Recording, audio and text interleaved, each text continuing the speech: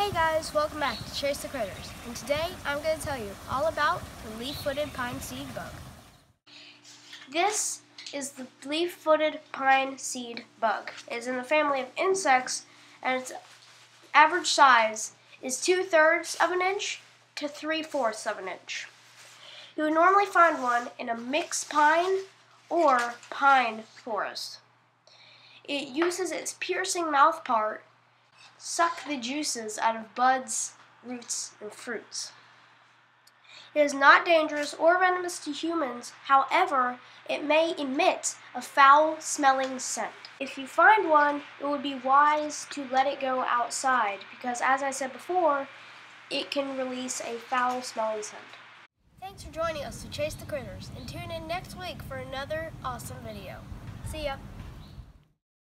Be sure to call Hibbs Pest Control for any of your pest control needs.